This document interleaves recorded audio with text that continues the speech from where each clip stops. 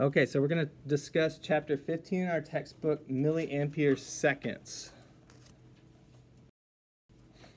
And here's some learning objectives for us. First of all, I want to be able to describe how mass controls the intensity of the X-ray beam. Second, I want to be able to explain why mass is considered the primary control for exposure. So I need to be able to state how intensity relates to exposure. Okay?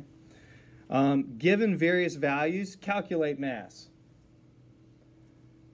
Explain the base cause of quantum Mottle, which is primarily controlled by mass, and list mass techniques, do's and don'ts. What does mass do? What doesn't mass do?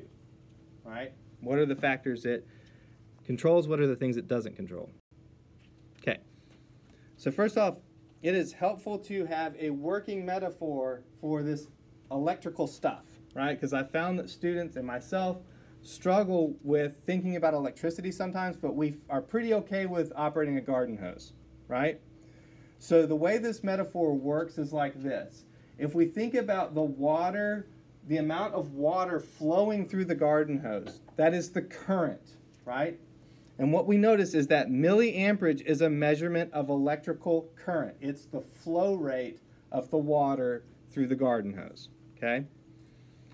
So as we increase the mA, we're increasing the amount of flow of current through the circuitry, and that's going to cause the filament to heat up. It's going to increase the temperature, right? So if you think about with the garden hose, it's getting the grass more wet, right?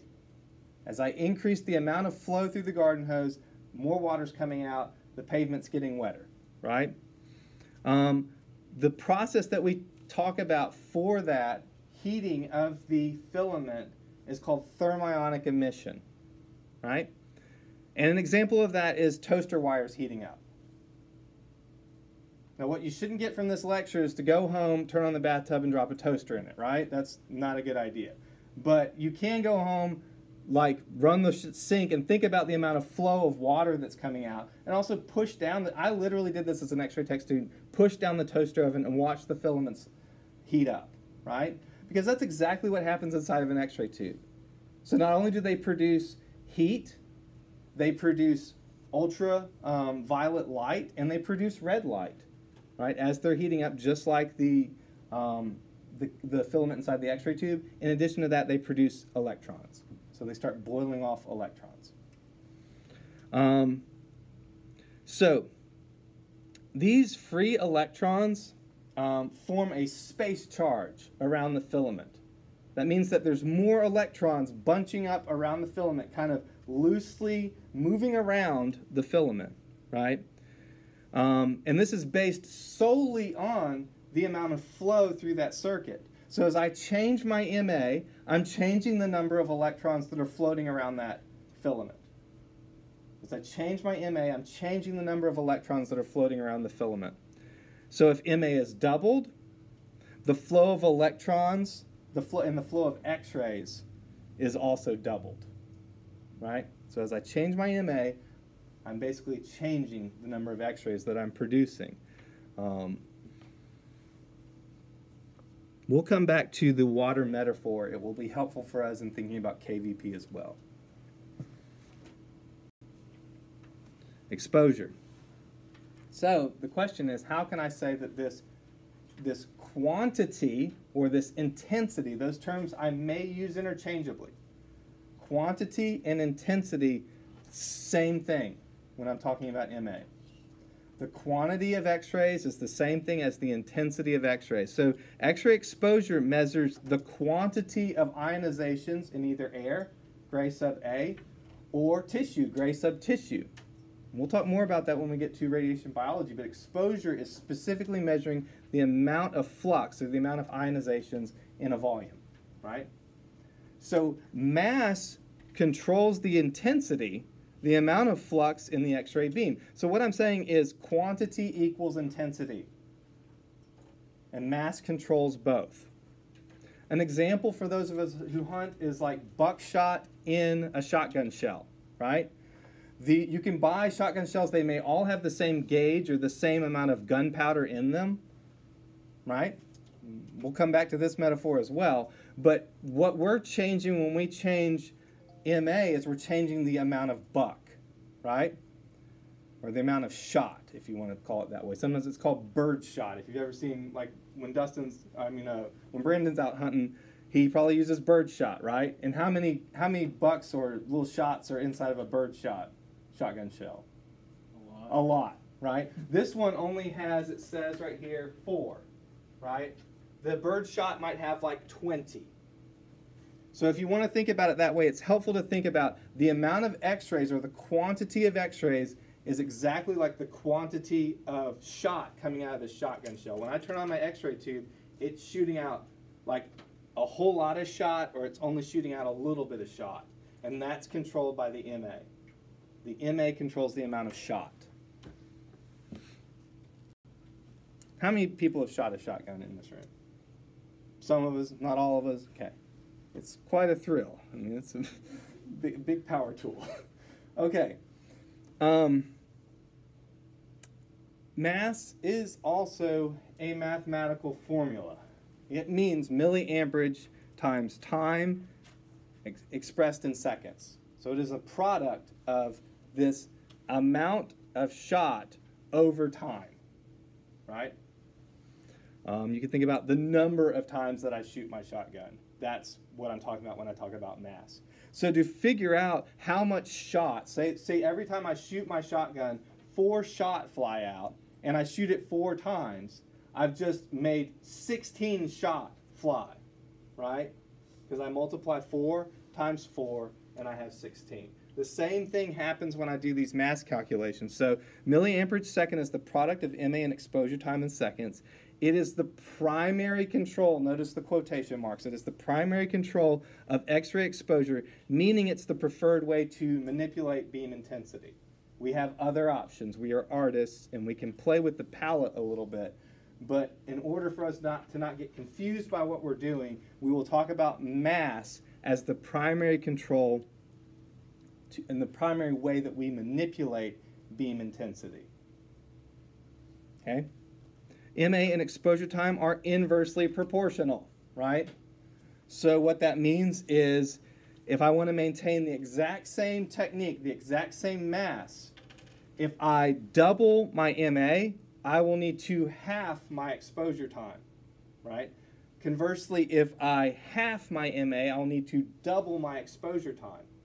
Now, one of those is preferred, and we'll talk about why that is in a moment here, but it's just something to be aware of, that they are inversely proportional. Let's talk, so I'm going to change gears just a little bit, and now we're going to talk about something that mass controls. So we've talked about how mass controls intensity, or the exposure. It also, in a funny way, controls what we would call noise or quantum Mottle. So I have an example here of quantum Mottle. It's a graininess on the image. And whenever the mass is too low, it's insufficient, we will have this graininess that appears on the image. And we'll call that quantum Mottle. Quantum Mottle is image noise. The old school film techs might refer to it as fog, but fog was a very specific product of film. So to be completely accurate, the best thing to call this, again, is quantum Mottle. I know that's a funky sounding phrase, but what it means is, again, going back to the model of X-rays as being flux, quantum Mottle is just saying there's not enough flux, right? So in the absence of flux, what we will have is a proportional or a percentage increase in noise. Let's think about how that's the case. So increasing the mass decreases the overall percentage of Mottle on the image. Mottle is still there. The noise is still there. I just can't see it as much. There's more signal. The Mottle is still there, but there's more signal. Okay? For digital radiography, the use of an excessive mass, which you've probably all witnessed at this point in your clinical experience, technologists who are setting MAs that are just too high, guess what? Digital rewards that. It says, good job, right? Because there's no way to burn out a digital system. With film, you could burn it out all day long. Digital, you can't, right? So excessive use of mass is not apparent on an image. if you ever hear a technologist saying that image looks burned out, say you're wrong. You're doing it wrong, right? Because there's no way to burn out a digital system, right? That's why they use digital X-ray systems to image like B-2 bombers and stuff, because they can X-ray a B-2 bomber and not burn out the image receptor, okay? So the only means to monitor excessive exposure in a digital system is an exposure indicator. That's the only way to monitor excessive exposure. I cannot look at the image and say that's overexposed. I have to look at the exposure indicator, the S number on the Fuji system that we have in the lab. So some technique don'ts, right? And this is what I'm saying here is that these are things that mAs don't do, right? mAs changes the production of X-rays at every energy level. So the average beam energy doesn't change. The average beam energy does not change, right? One way to think about that, one way to talk about it is that the height of the curve doesn't, the height of the curve might change, but the percentage, the average of energies underneath this curve is unchanged, right? So as I change my mass, I'm changing the height of this, or the amperage of this curve. I'm not changing the average area of the curve. The curves are identical. They're like the similar triangles again, right? Mass is not a factor in determining image contrast. Guarantee you the registry will try to trip you up on that somehow. And they're not going to be as straightforward as I'm being right here. So go ahead and think mass and image contrast. It has no relationship whatsoever to image contrast. Okay?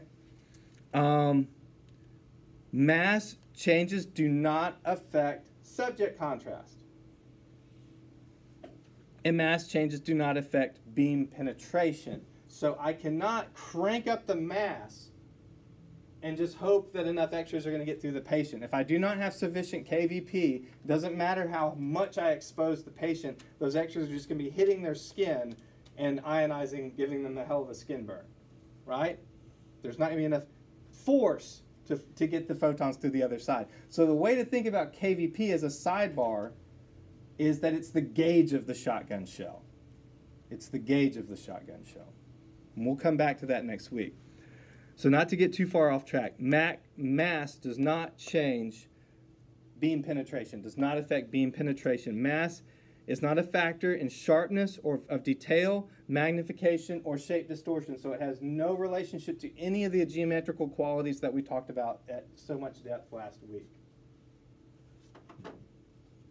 I'll say that again because this is probably the one that people wind up getting confused on the most next to the contrast. It's like number 2 where people get confused. Mass has no relationship to any of the geometrical factors of the image. It does not relate to recorded detail, magnification, and shape distortion. All right, finally, some technique do's. Mass does control exposure intensity, which impacts brightness. So it affects the quantity of X-rays that are produced, that affects the intensity, which affects brightness. So as I start to increase my mass, I start to increase my brightness. I take that back, I start to decrease my brightness. They are inversely related, but it does control it. Mass does control image noise in the form of quantum models. So as I increase my mass, I will be reducing percentage-wise the amount of noise on the image. And exposure time, here, remember I talked about how time is something we should file away for a minute? Bring it back out. Exposure time is a contributing factor to motion blur during X-ray exposures. So of the 2 formulas, I said if you could choose one, the high MA or the long time, you want the high MA. Because the higher I have my MA, the lower I can have my time. And that's reducing my exposure time, which is reducing potential patient motion, whether it's voluntary or involuntary, which is going to improve the image resolution. It's going to reduce motion blur, or the potential for motion blur. Okay? So it results, basically the shorter exposure time results in the sharper image. That might be the way to remember it. Shorter exposure time, sharper image. And as a thank you, I have the Sharper Image Catalog 1983. This was the best year of toys ever. Look at this giant phone. I mean, that's like what everyone needed. So thank y'all so much for your attention.